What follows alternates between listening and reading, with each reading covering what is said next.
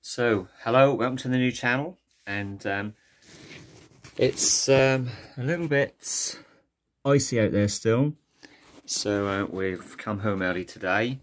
All we're doing today was getting steel in for the base of a hot tub, but when I got home I had two little packages for me, and one I will be using this, or these, because there's a pair of them, and this company, brickworktools.com, where, here they are. I think it's back to front, I think I'm shooting this the wrong way around, but never mind. But anyway, I've got these clamps. I've seen one or two people using them on their videos. Obviously just clamp that over your brick and then you have your line going through.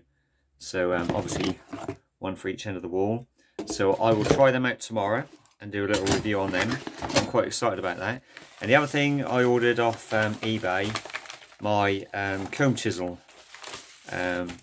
broke, which was really annoying. So this isn't as big as the last one I had, but this is, again, these are the best comb chisels to get.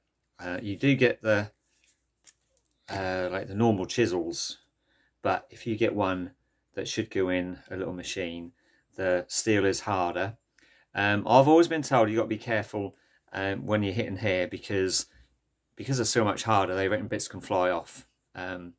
So just be aware of that. But yes, a lovely little chisel, just a nice size to use, hardened steel, and yeah, really looking forward to that. And like I said, if I don't mess this end up too much, I could always stick it in my little masonry drill, as well. So anyway, I'll be doing them tomorrow, having a little look at this, like I say, at the workshop, and also using the clamps. So yeah, quite nice.